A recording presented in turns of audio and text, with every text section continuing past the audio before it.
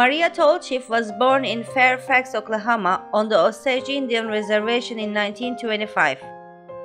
Her mother, Ruth Porter, was a Scots-Irish woman who loved music and dance. Her father, Alexander Tallchief, was an Osage Indian who had become wealthy from oil discovered on the Osage land.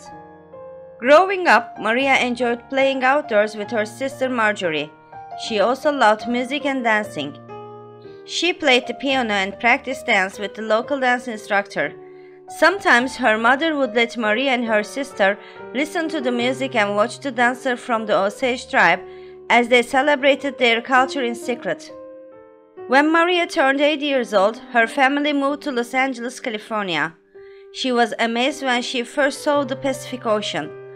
Right away, she began taking dance lessons at Mr. Bencher's School of Ballet. Maria's days were very busy. She would get up early each morning and practice the piano for an hour before school. Then she would practice another hour of piano after school and attend ballet lessons.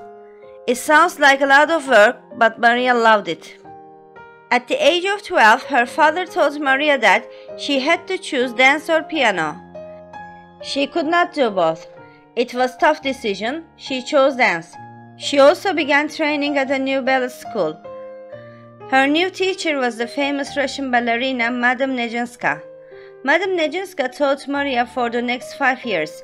Maria learned how to dance with power, grace, and emotion.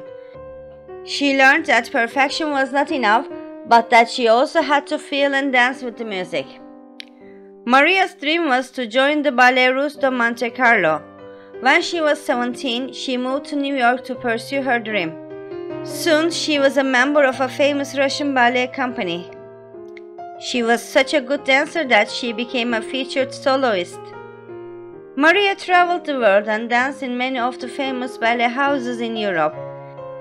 In 1947, she became the first Prima Ballerina of the New York City Ballet. Maria retired from dancing in 1965. She founded the Chicago City Ballet with her sister in 1981. In December 2012, Tallchief broke her hip. She died on April 11, 2013 from the complications stemming from the injury.